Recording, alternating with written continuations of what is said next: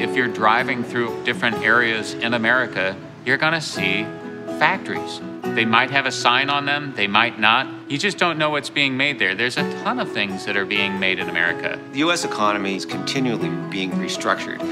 New things happen, old things stop happening. We adapt to changing circumstances, and American manufacturing is a shadow of what it was, but what's left is the desirable manufacturing. Predicting the future is a pretty difficult thing to do, but manufacturing in the United States means advanced technology. I gotta tell you, regardless of your spiritual beliefs, the universe is having a big laugh on you if your job is to make beer and you somehow find it stressful. When you're born in St. Louis, you have an interest in beer, if not a passion for beer from sort of birth. It's kind of a civic duty of everyone born in this city. I'm retired.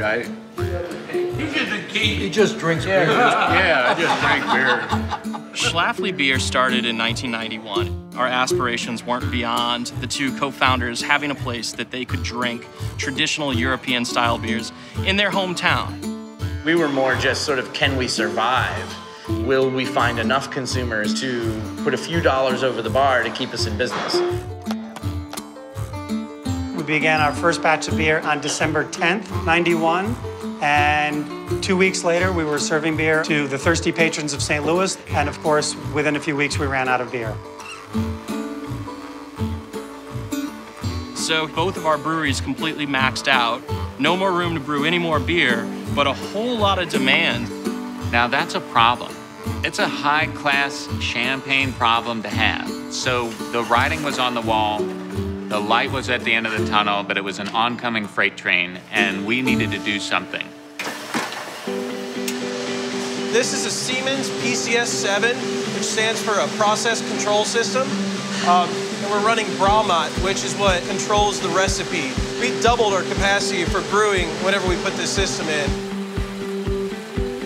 We don't really want someone with an education at a brewing school to sit there and adjust valves. So let's make the machine do it. There's a marriage of old world technology and new world technology. Having some automation is really key to improving the process.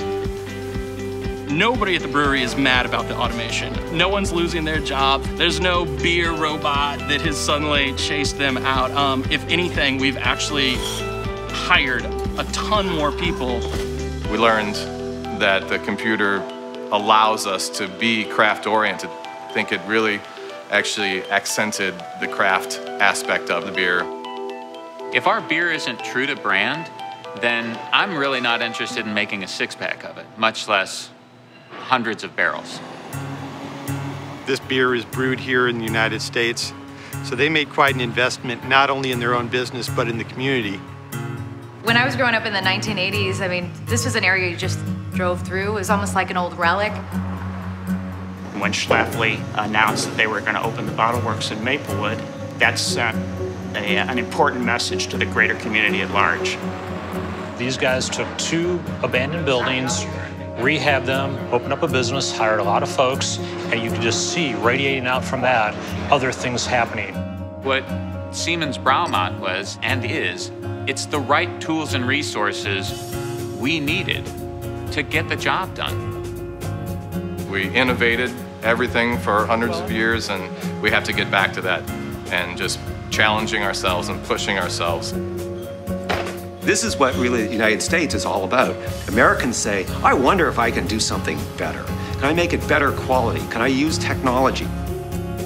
If you can believe it, you can achieve it. Come on here, give us your poor, you're tired, you're wretched, you're weary, whatever it says on that statue. Come on in. You can make it. That's the American dream.